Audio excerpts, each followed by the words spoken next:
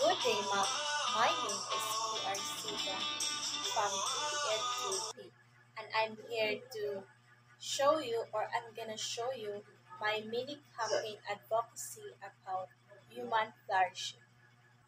Before we start, let's define what is human.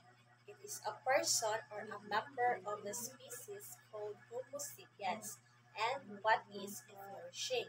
It is a state where people experience positive emotions, positive psychological functioning, and positive social functioning.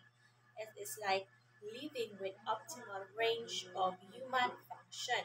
Now let us define what is a human flourishing. It is an effect to achieve self-actualization and fulfillment within a context to a larger community of individuals with the right to pursue his or her effort. So each person has the reason for will and the capacity to conduct this flourishing through our own decision that could satisfy our needs.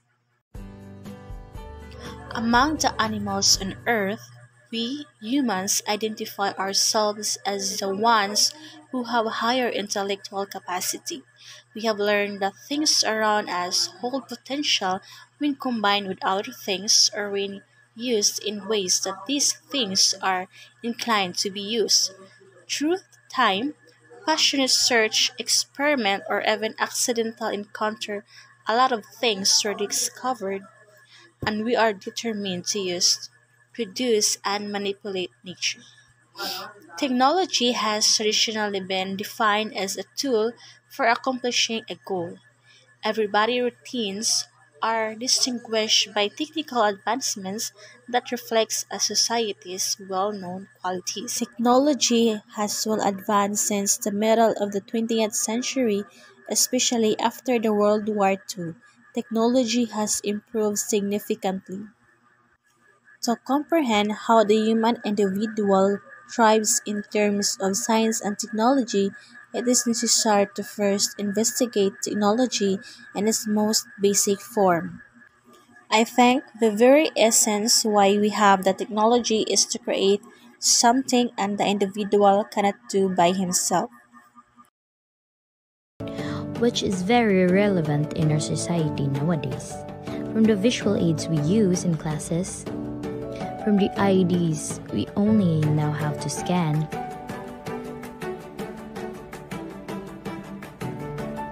to computers that help students in their studies when making lab reports, doing research, and any online researches.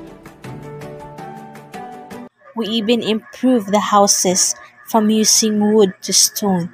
This would make any establishment more stable and safe during calamities. But what made the biggest impact of all is the transportation. Before we use Kalesa, it would take up a lot of time to traveling around the world. The quality of transportation today made going to one place to another as easy as now.